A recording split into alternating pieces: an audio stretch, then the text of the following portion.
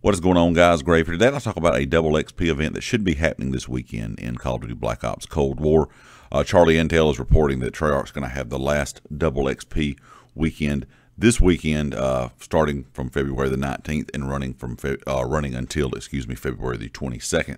This will be double XP and double tier XP. This will be available in Black Ops Cold War multiplayer, zombies, and of course Warzone.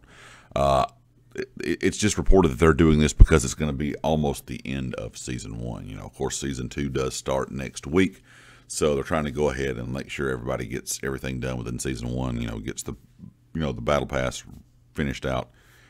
Make sure you get to level 200, in case you have not done that yet. So this should be starting on Friday, February the 19th at 1 p.m. Eastern. That would be 12 p.m. Central, 10 a.m. Pacific Time, 6 p.m. GMT. And this should run to those same times on February the 22nd. I will link this article down in the description if you would like to read over it for yourself. Leave me a comment. Let me know if you've got the Battle Pass finished. Let me know if you've gotten at least to level 200 yet in game. I have been at the point for both of those for quite a while now, so it's definitely a good thing to look forward to another season, I guess. But anyway, guys, leave me a comment and let me know what you think about this double XP event. Are you excited about it? 'Cause I know there's always a lot of people out there, that I know that can't always play all the time. Work, family, whatever the case may be, school. So it's nice to have these events because they can get everything finished up before the next season starts.